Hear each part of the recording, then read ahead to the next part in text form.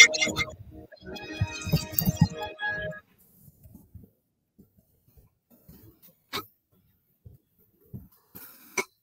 everyone. I'm Claire. I'm the Communications Manager at VSL International. Thank you so much for joining us today for our webinar about external post-tensioning. Ida Vonk and Frédéric Tullier will be presenting today. They have about 50 years of combined experience, and they both are experts in the strengthening and repair of complex structures. Ida is the Technical Manager of the Repair and Preservation Global Business at VSL, and Frédéric is the Technical Director of VSL UK. So the presentation will last about 40 minutes, and then we will have a time dedicated to questions and answers. So please, during the presentation, feel free to write all your questions in the question tab that you can see at the bottom right of your screen. We will answer them at the end of the presentation. So I will now hand over to Ida, and I wish you all a great time. Thank you, Claire. And it's my real honor to be able to share some knowledge about preserving existing structures to you, and great to have you all joining today. With the increase in aging structures and sometimes even failing structures, and with the background of the climate change and the increased attention to finding low carbon solution, there is a need to know the state of existing bridges and even to preserve existing bridges.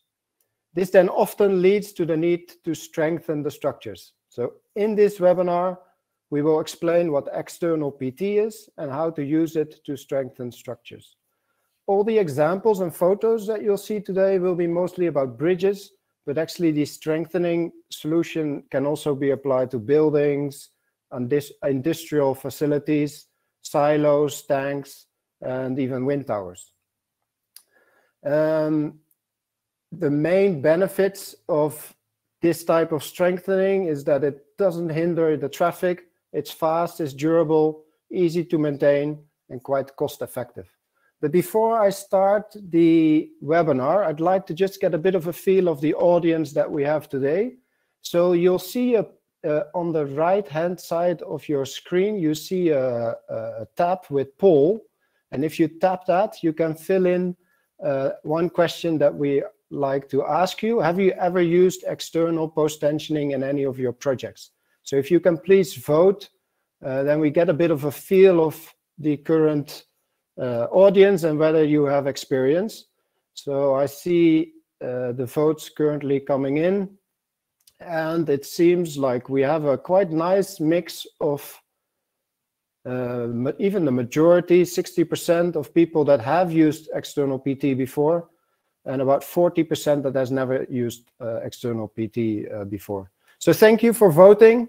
That means we have a nice mix of people that have heard about it and some people that never actually applied it.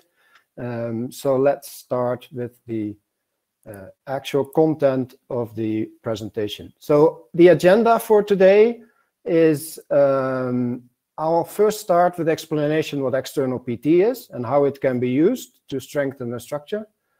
Then I go through the construction steps. How do you install actual external PT? And that is to give you a bit of attention points of what it entails to actually construct. Then I will present different systems, different post-tensioning systems that we have available for external PT strengthening. And finally, we have Frédéric Tullier joining us. So the first part will be quite theoretical, but then we actually have a project example from the UK on the A52 Clifton Bridge. And feel free to ask questions in the questions tab, and then afterwards we still have time to also deal with your questions. So what is external post-tensioning? I'd like to start with explaining the difference between internal and external PT. So internal PT, if you look at the bottom figure, you see a cross-section of a typical bridge, a box girder. Internal PT would be the post-tensioning that is inside the concrete. Any PT that is outside the concrete surface would be called external PT. And this can be both outside the box, but also inside the box. So if you put your PT tendons inside the box, it would also be external PT. I will say a few words about bonded and unbonded tendons. You might hear that during the presentation. So typically internal PT is in a grouted duct and the strands are bonded to the structure. External PT is outside the structure and is not bonded globally to your structure because they're only connected to the structure at the anchorage blocks. But there's different types of systems. So also within a tendon, you can have bonded or unbonded. So if you have individually greased strands, these typically are unbonded. But if you have bare strand grouted, this would be the strands are bonded within the tendon. All right, so how do you use external PT to strengthen? Basically, external PT is adding a compression force to the structure, whether it's internal or external. Having post-tensioning to a structure, you give a compression force to the structure. And this can help to increase your bending capacity. So if you look at the top figure, mid-span, you have a bending and you have tension at the bottom. If you add a compression force, that increases the bending capacity. You can then shape your tendon such that at above supports you have the tendon at the top and below you have it at the bottom. By this draping, by the shaping of the tendon, you can also reduce the shear forces. So I have two blue arrows at the main deviators in the middle. It's an opposing force that can reduce the shear strengthening. There's some other deviators here also that as soon as you have a change in direction of your tendon, you have this vertical force. Some other deviators also have the force, but I only gave you two arrows here at the middle to show that this can add to help you for shear strengthening. This type of strengthening is what we call active strengthening. So you add a compression force and it is right away active. And that is a big difference to other strengthening techniques. So strengthening techniques like section enlargement or carbon fiber strengthening, FRP strengthening, they are what we call passive. And what that means is that you apply them and they're not working. They only work if you have additional load. So in order for it to be effective, you have to remove either dead load or traffic before you apply it or while you apply it. And then only afterwards, when you apply new load, it gets active. The big advantage of post-tensioning is that this force is introduced and is active right away. So you don't have to remove traffic, for example, for this type of strengthening to be effective. And the big benefit of that, obviously, is that this type of strengthening can be applied without any hindrance to the traffic. You don't need to stop the traffic for it to be effective. So when we strengthen a bridge, durability is obviously a concern. Often when we decide that we need to strengthen a bridge, that might have been caused by corrosion of the existing rebar or even the existing PT. So the new system that you apply, you want to make sure that this is a durable solution and it lasts the remaining lifetime of the bridge, which, I mean, typically external PT is also applied in new build. So this type of systems have a lifetime of at least the bridge, which is 120 years. Strengthening, it doesn't always need that type of long design life. Sometimes you just extend the design life of 30 years. But the PT itself is a quite durable solution. So a couple of points of why we believe that additional PT is quite a efficient way to strengthen structures. Maybe I'll start with the third bullet point here. So it's a active strengthening and you don't need to remove traffic for it to be effective. I think that one is quite important. Then we believe that this type of solution is really very well suited for design and build approach. When you do a design and build, you can take into account all your construction restraints or your system detailing into the design, and you can come to an optimum solution.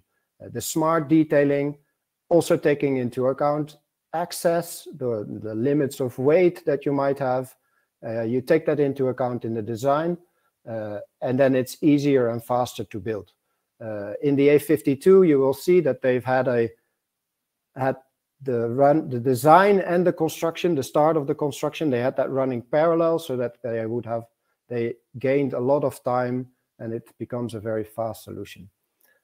And with all that, it is actually also quite cost effective. One slide about durability. I've talked about durability already. So it's once you start thinking about existing structures and the need to extend its design life or to preserve it, durability is one of the main concerns. So there's a number of things that you can think of, like easy inspection, low maintenance, which is applicable for PT cables. It's low weight, and it's quite suitable for a wide range of structures. So we would definitely classify this as a durable solution. All right, so let's move on to some slides with more photos. Like I said, I'd like to take you step by step through the different things that you need to do to actually get it installed. And then you get a bit of a feel of what it entails and what are the intention points. So if we simplify it, basically you have scanning and mapping of your existing structure. You want to know where your existing rebar and existing PT is. Then you have your surface preparation to get roughness. You make the blister and your anchorages, and then you install your PT tendons. So I'll go through these steps in more detail, and I first do the first 3 steps in a bit more detail, and then I discuss the steps that is needed for the PT installation. Before I do that, I want to say a few words about blisters. So I used the word blisters now already a couple times. Basically, there's 2 types of blisters: anchorages. So that is the end of your PT tendon where the main force is transferred to the structure. So that's what we call anchorages. You see that on the left-hand top photo. And you have deviators. So the deviators are the blisters where the direction of the tendon is changed. And then you have to resist this vertical force that I talked about. There's different materials that you can use. Typically, we use concrete, cast in situ. Why cast in situ? Because then the weight is limited and you can organize yourself such that you have less traffic hindrance.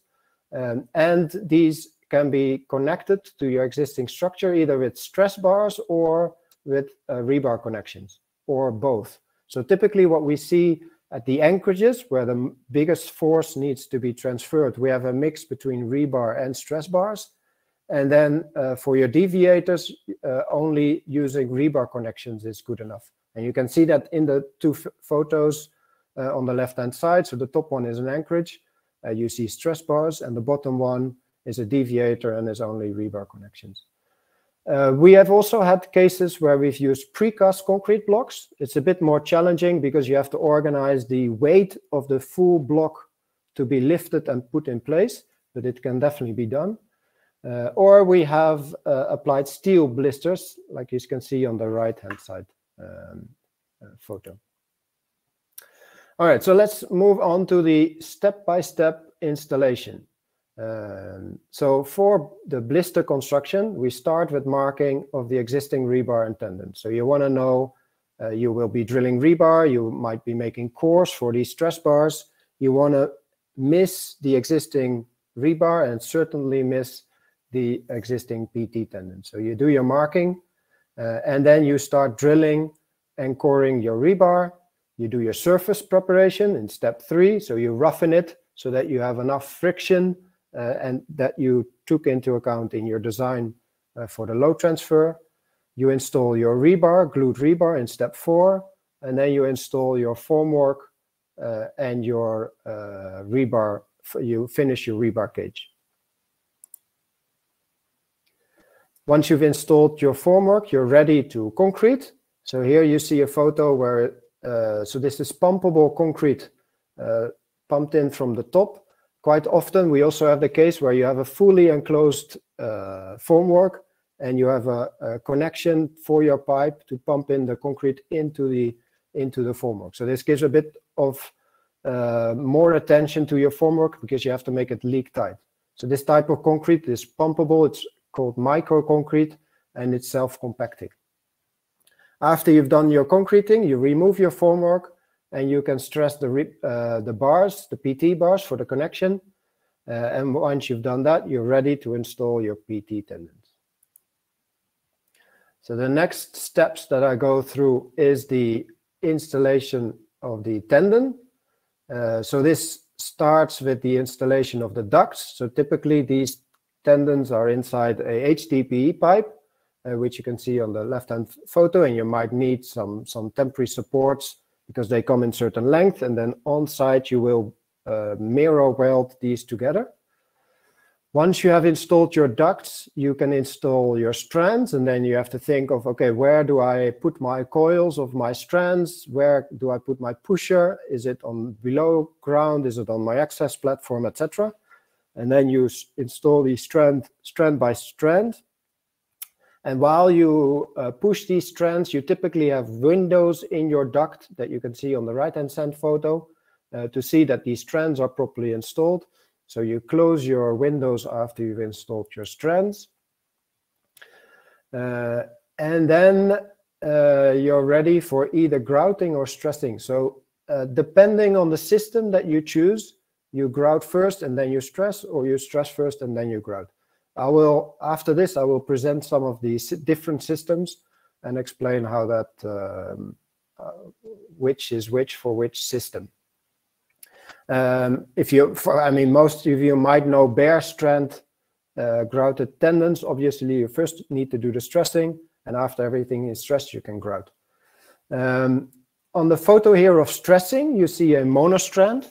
So typically, we quite often use monostrands here because of the small size, so they can be carried by one person. And the benefit is also that this tendon can be quite close to the web. So you have lesser bending moments, eccentricity bending moments inside your blister to deal with. So that is another reason why design and build approach is quite appropriate, because you already actually need to know the size of your jack when you start detailing and choosing the tendons. So typically we stress with a monostrand, nice and light, and then after everything is stressed, you have your finishing works, which is the right-hand side photo. So here you can see that there was anti-vandalism protection installed. But we can also typically have, or we can have fire protection, and you also install your caps. And here also, quite often, we can install long caps for the tendon to remain re-stressable.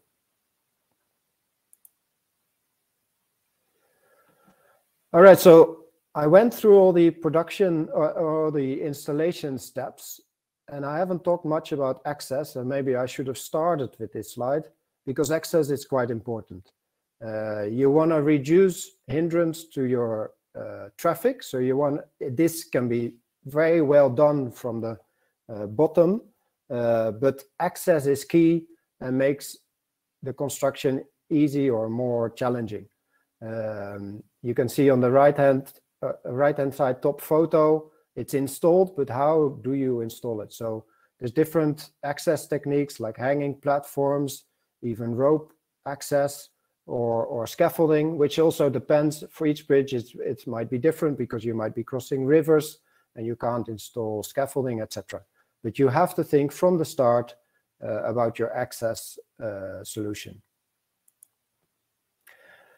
So this was a fairly quick introduction of the different steps of the construction. We've made a little video, which I'd love to show you, which runs for a few minutes to summarize this process. So I will run the video for you now.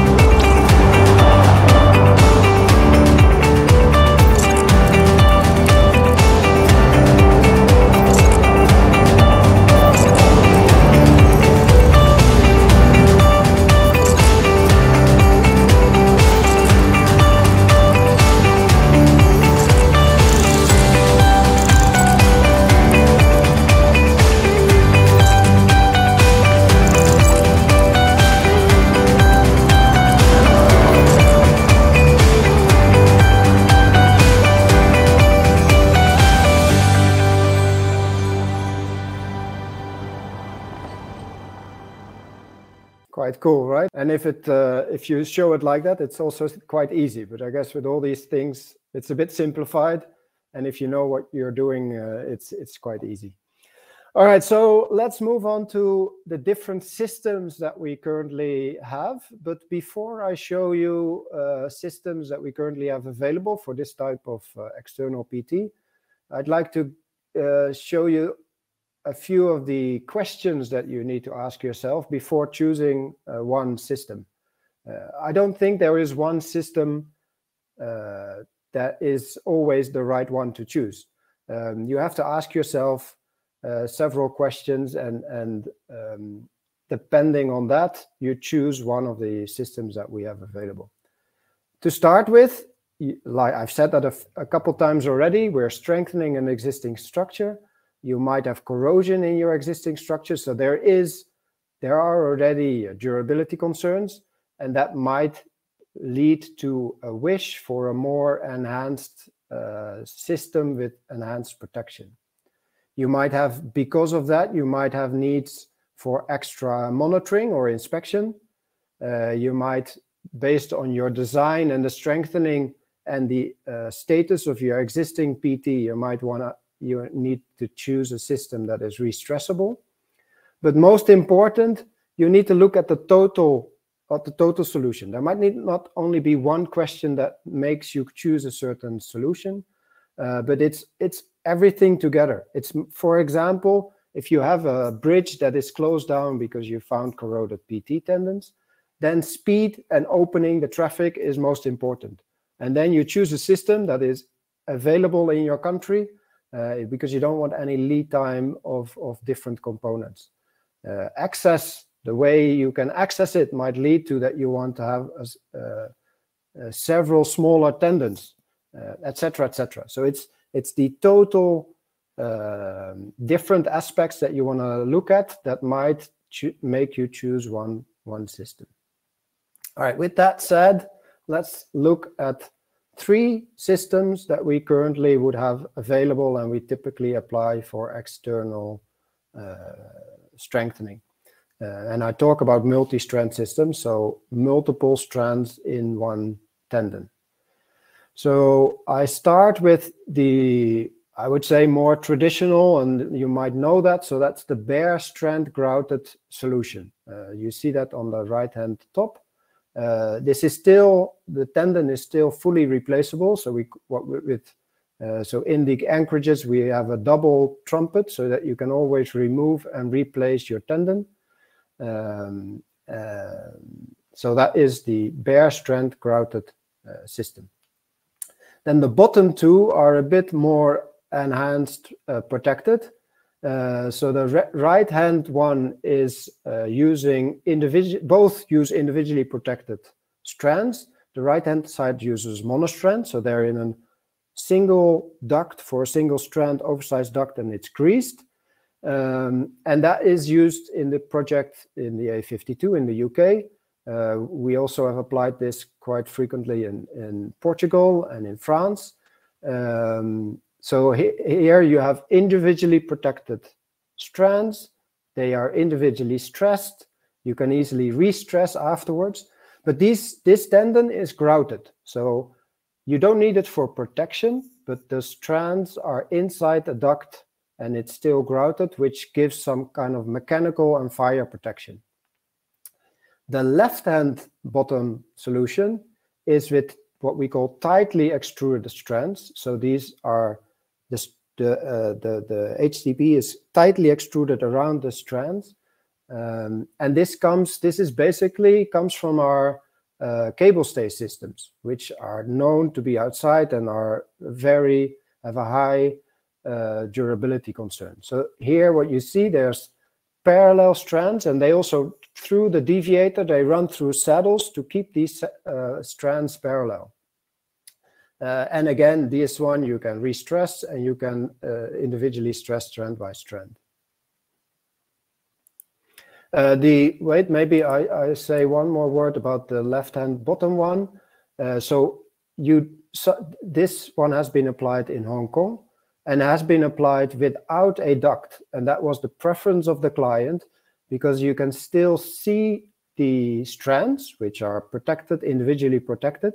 And if there's any problem, you can actually see it. So you don't hide it inside the duct, you don't hide it inside the grout.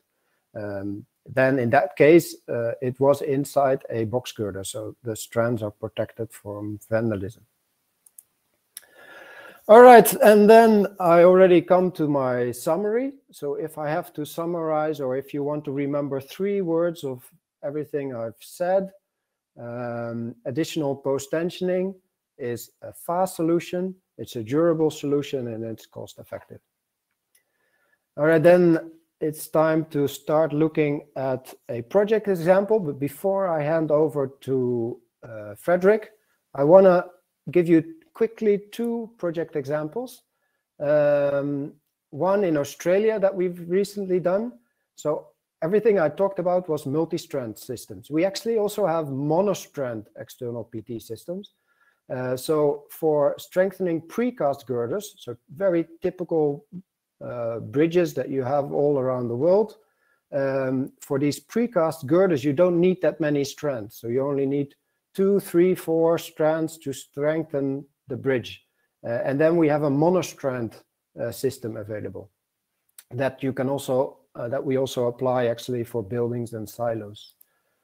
Another example I'd like to show you, different from what I explained, and that's with steel blisters. So this is a recent project that we've done in Portugal, where there was a half joint, so a typical detail that is not very durable or not very inspection friendly. And it was decided to lock off this half joint and fill it by use of external PT cables. And this is where you've seen that so both the saddles and the anchor blocks are from steel. All right, with that, I'd like to hand over to Frederick, who can tell us about an actual project example. Thank you very much, Ido. Good morning and good afternoon to all of you. I'm very happy to be able to share the experience of a recent project we've completed in the United Kingdom, in England, which is the A52 Clifton Bridge, which was a complex design and build strengthening project.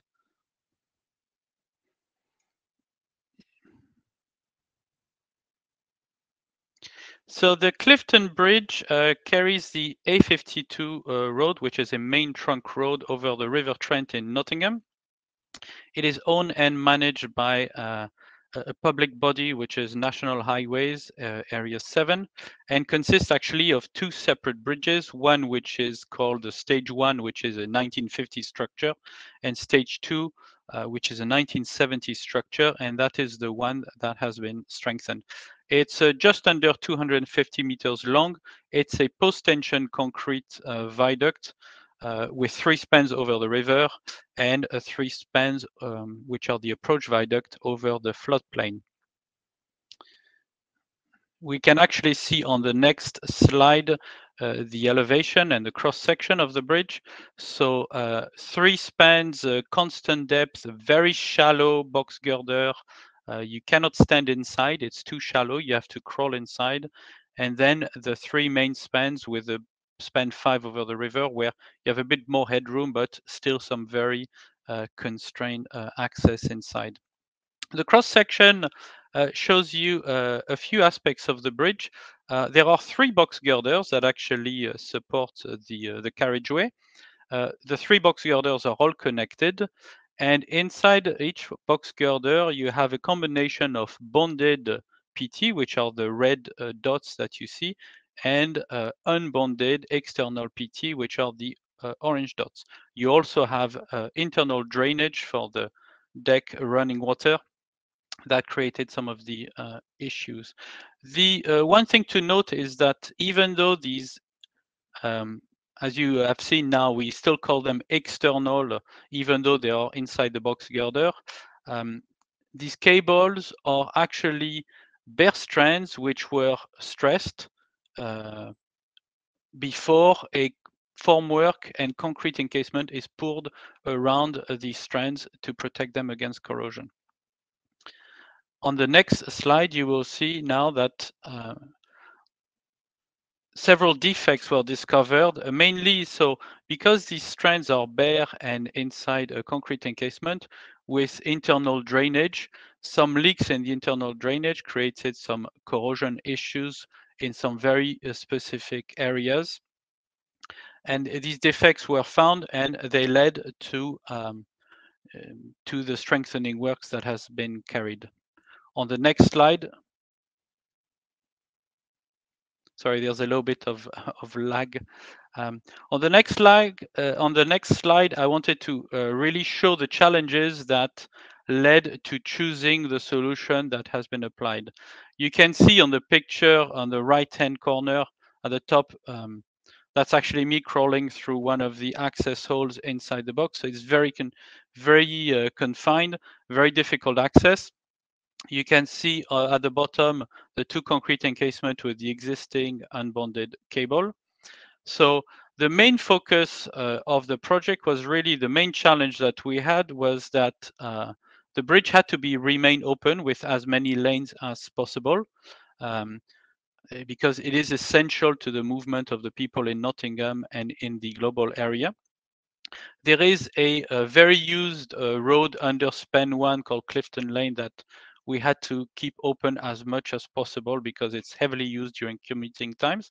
But there are also walkways, cycleways, and even a bridle way for horses under some of the spans. So it means that whatever solution had to be implemented, we were going to implement, really had to consider this interaction with the members of the public. But at the same time, because the bridge use is critical, we had to keep as many of the lanes open as long as possible and manage high expectation from the public and all the stakeholders who are concerned with this bridge. It's a project that had high profile in the region and nationally, media attention. So the little pictogram that you see is part of the media campaign that we ran during the entire project to keep the public informed of the different stages and what was happening on the project throughout the project. And the third challenge there, I've discussed it already, a very confined space inside the boxes. So really we had to juggle all these different challenges, and a few more you will see on the next slides, because we had to go fast. So to go fast, we could have gone inside the bridge to try to minimize aspect of impact to the people under the bridge, but doing that would have been a lot longer process and a lot more difficult. So we decided to add the strengthening on the outside to avoid working in these confined spaces, but that itself had challenges, meaning that we were working at heights. So over some of the, where we were over ground, we could just use elevated platforms or scaffolding, but over the river, you can see on the picture, we had to fully suspend all the access over the river and over some of the footpaths which are used daily by the public. In addition, because it's a river, there's actually a managed floodplain right on the south side of the bridge, which means that every winter spans 2, 3, 4, 5, usually flood every winter. It's part of a flood management with barriers all around it, which means that we also had to deal with this. Last but not least, we had to secure permits from various entities to do all the work we had to do, from the local council, the region, the environmental agency, the River and Canal Trust who manage the rivers, etc. But actually, that actually went very smoothly because everyone understood the criticality of the project. And although everything, we had to apply for all these permits, none of them were unduly withheld, but we still had to manage quite a few conditions, but that went fine. The scope that we carried out of on the project was first to come up with a concept design for the strengthening solution with, you'll see on the next slide, the various type of strengthening we applied. Then we took that to final design, and then we carried out all the works in all 6 spans of the bridge. And as a part of the deck was closed during the strengthening, the bridge owner took the opportunity to carry out minor repairs on the deck top surface and redo all the waterproofing, the surfacing, the asphalt, and the expansion joints. So on the next slide, you see a bit more in detail the strengthening that was applied. And the strengthening here is mainly 2 types of post-tensioning. You have shown in purple color unbonded post-tensioning, so these cables that run on the outside of the boxes. But for reasons that I don't have time to go through here, unfortunately, we also added bonded post-tensioning, and this is what is shown in green. So in span 2 of the approach spans, and then in span 5, 4, and 6, either at the bottom of the box or the top of the box, we added bonded PT tendons. But you will see on the next pictures that actually, even though these are bonded, they are placed inside ribs which are continuously connected to the box girder. They are also placed on the outside because of these issues of access. And last but not least, in the design and all the detailing, we incorporated the possibility to add further strengthening in the future, should it be required. Because the one thing I didn't say is that you have a combination of external and internal post-tensioning existing in the structure. The internal post-tensioning has been inspected and is in very good condition. But nonetheless, the strengthening that has been added is mainly to cater for deficiencies in the existing external tendons, which are now redundant. But should in years to come problems arise in the existing bonded PT, then all the detailing has allowed, made provision for additional strengthening to be added. So if we go to the next slide, then you'll see a picture, the timeline for the project. So February 2020, issues during regular maintenance and detailed inspections were found. In April, so a couple of months later, the strengthening started. And within a few months, in November, we had already carried out enough work on the more critical approach spans to open 2 lanes fully to heavy truck traffic. And then followed a couple of more milestones to fully reopen in October 2021 all 5 lanes running on the bridge with a completely refurbished deck. On the next slide, you'll see now some pictures of the finished work. So spans 1, 2, 3, the shallow boxes, the approach viaduct, we added one external tendon on each web, so 6 in total, containing 27 strands, and they run for all 3 spans. They cannot run any further because there's an expansion joint between span 3 and span 4. And spans 4, 5, 6, you see on the pictures we've added this time 2 tendons per web, so 2 tendons of 27 strands, and also you see the ribs running at mid-span for bonded tendons, which are 12-strand bonded tendons, and also ribs at the top in the area of the piers with, again, 2 tendons of 12 strands. And the two pictures at the bottom show a deviator block and an anchorage for a bonded tendon. And the one completely at the bottom right-hand corner shows a very large anchor block to anchor 27 times 4 strands, so a very large force to anchor to the structure. And with that, just my last slide, and then we'll have the question, is really the lessons learned from this project. I think the first one is the importance of collaboration from all the parties to successfully deliver this project fast and safe. And it would not have been possible without the complete trust of the bridge owner, National Highways, and then the excellent work that was done at the start when the problems were first discovered by Balvac, Atkins, and Keir, who uncovered some of these issues, and then by our team of VSL staff and our designer, Tony G Partners and COE, to carry out all the strengthening, design, and build project. The second lesson learned, of course, is that the design and build approach allowed us to phase the design and the works and deliver the strengthening as quickly as possible. As the design had progressed sufficiently, we were already starting some of the works before the design was done, because we had staged the design with critical milestones to be reached before we could then start a particular phase of the works. And last but not least is the importance of carrying out thorough inspection and maintenance. So very often some defects can be hidden and not easy to find, but it's really worth, and it was excellent from our client to really make the effort to carry out thorough inspection and maintenance to find issues before they became more critical. And that's really a lesson for every existing infrastructure. And that concludes my very short discussion on this A52 project recently completed. Thank you very much. All right, thank you, Frederick.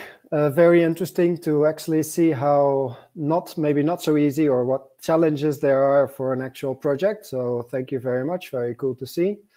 And then we move on to the Q&A. So we have invited Andreas Schwartz, who is the manager of the what we call business line repair and preservation of VSL, to watch your questions, to help us gather and maybe combine some of the questions to go through the questions. But at the same time, you also will see a pop-up appearing. We've made a summary of this, what we've discussed today, which we call a leaflet, and you will have a pop-up where you can download this leaflet.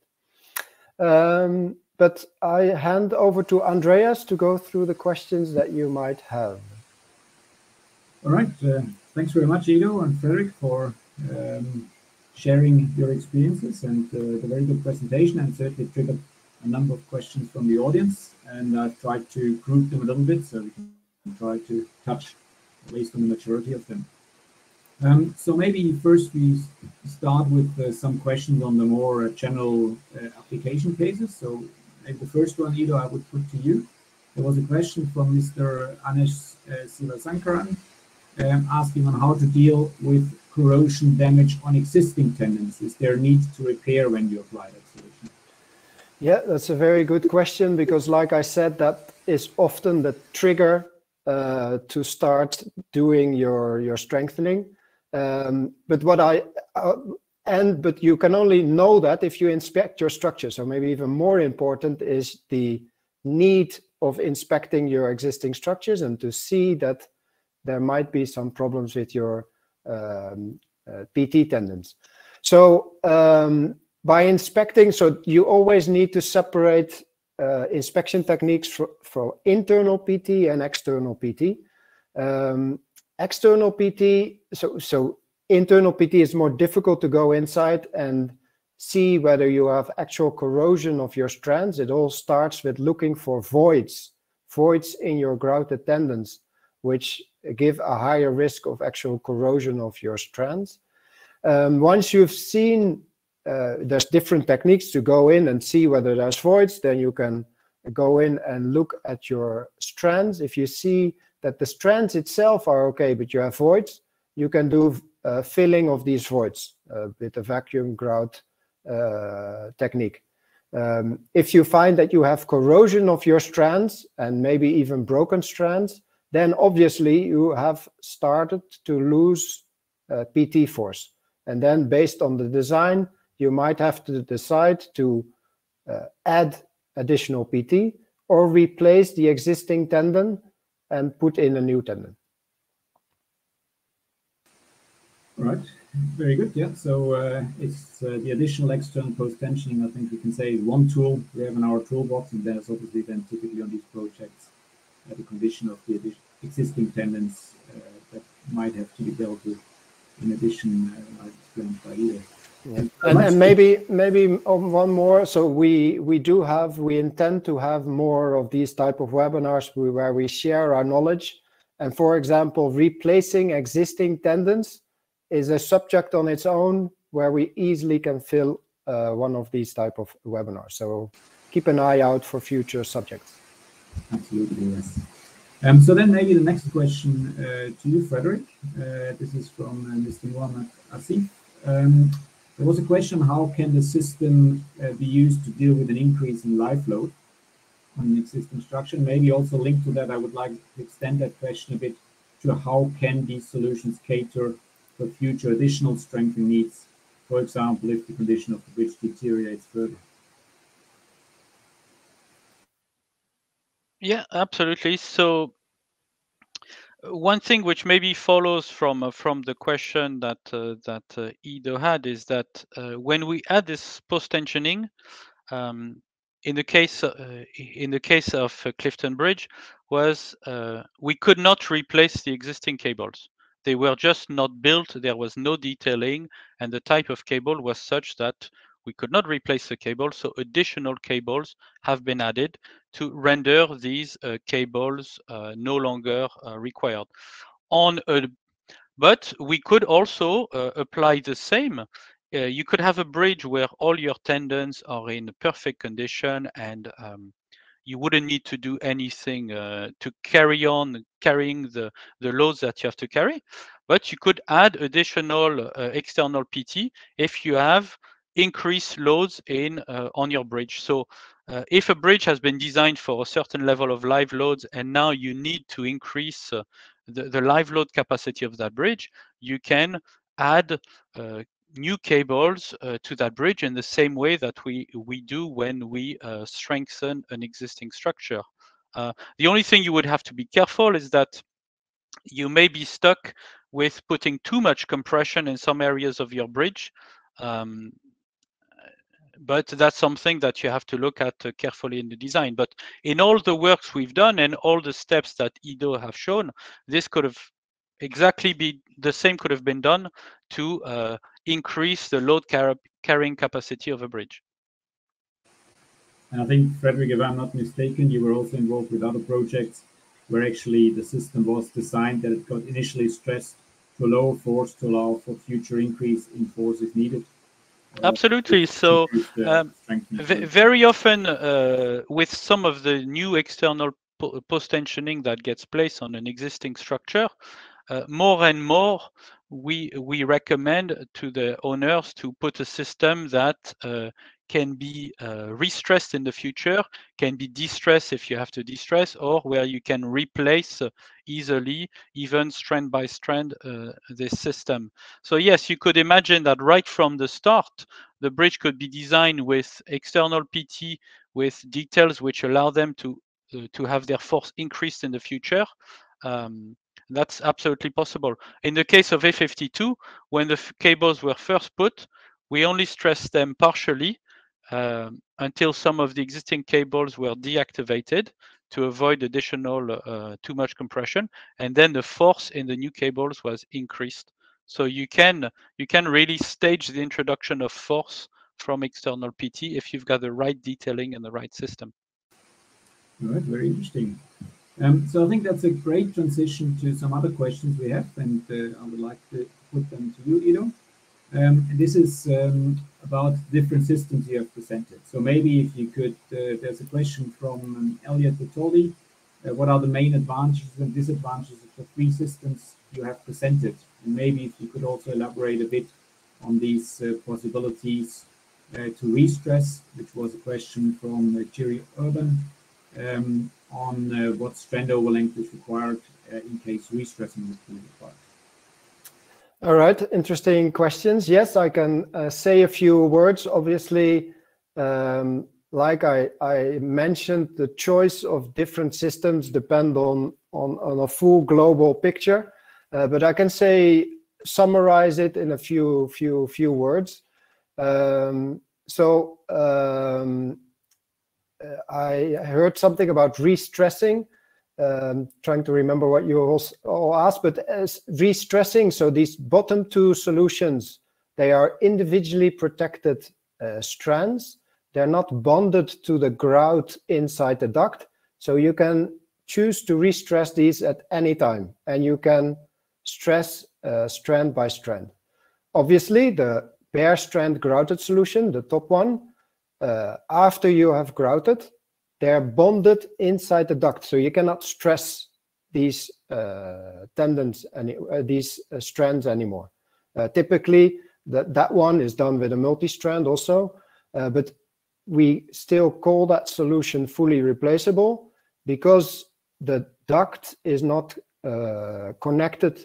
There's a double duct, a trumpet, inside the anchorage, so you can remove the full tendon and replace the full tendon with a new tendon. Then we also talked about what kind of overlength do you need. So these bottom two ones are quite well adapted for re-stressing. You basically need enough strand to put your jack. So if we talk about a monostrand jack, you talk about 400, 500 millimeter length that you want to re-stress. But you should not forget that also you need behind that some space, because you will extend the strand and the strand will come out. So you will also need space to put your jack around this strand and then pull the extension. Then in regards of cost, this is very dependent of your actual project. What we typically see when we do repair and strengthening, the actual cost of the PT components is limited compared to construction, getting labor, access, etc. But in very rough numbers, the bare strand grouted tendon is a bit cheaper, and the bottom two ones are more expensive. All right, I see we still have quite a number of questions coming in as we discuss, so maybe just for the participants, we will come back to you on all of these questions that you have asked. So if you are not having the time in the next 4 minutes to answer them, don't worry, we will get in touch and try to respond as well as we can. So maybe I would like to touch on maybe one other question or several questions that came in. That's about other cases of application of this system of additional external post tensioning. So there was one question from the audience. I think it was from Harry Muchena. How could the PT system be used to strengthen half joint structures? And I think, Ido, you showed previously a photo that showed an application where such a system was actually used to lock up a half joint. So maybe Frederick or Ido, could you maybe elaborate a bit more on this one? And also, another question from Jan Basil on any experience with strengthened steel or composite bridges. All right.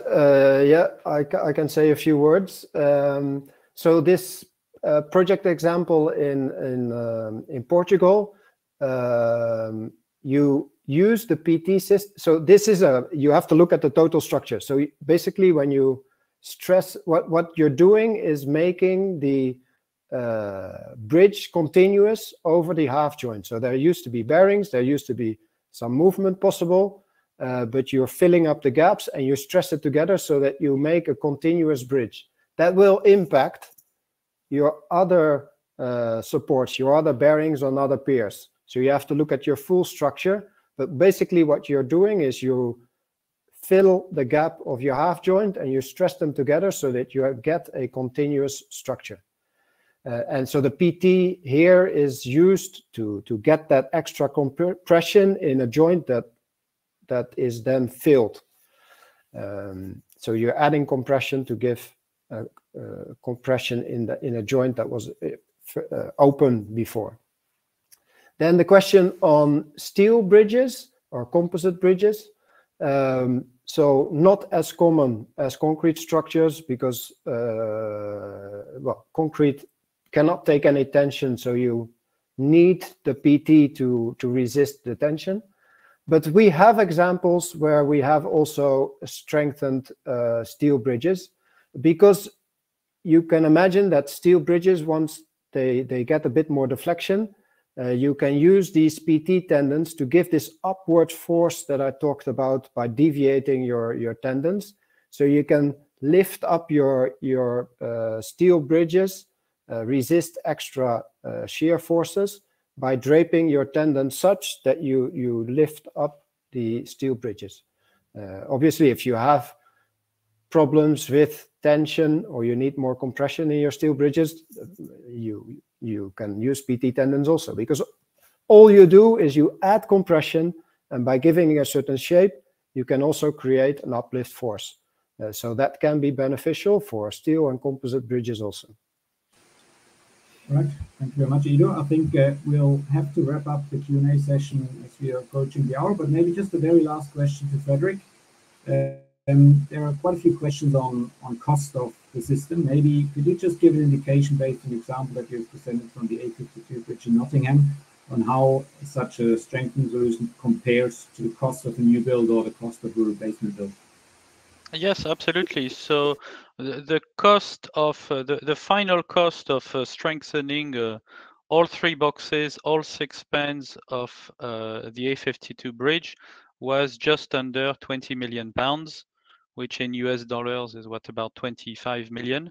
And you compare that with the cost of rebuilding such a massive bridge. So I think economically the strengthening absolutely makes sense.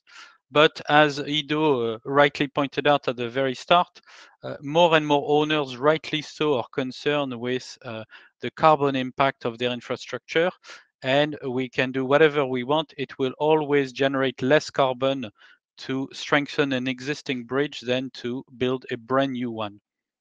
And then you will have the issues of how you connect and the disruption, etc. So definitely the strengthening of the bridge it makes sense from an economical, environmental, and user's point of view. All right, thanks very much, Frederick. I think we'll have to leave the Q&A session here, given time, and thanks both of you for having responded to all these very interesting questions we got today. You're welcome, and thank you everybody for your questions, and happy to deal with the questions also afterwards. Yeah. Thank you very much, everyone.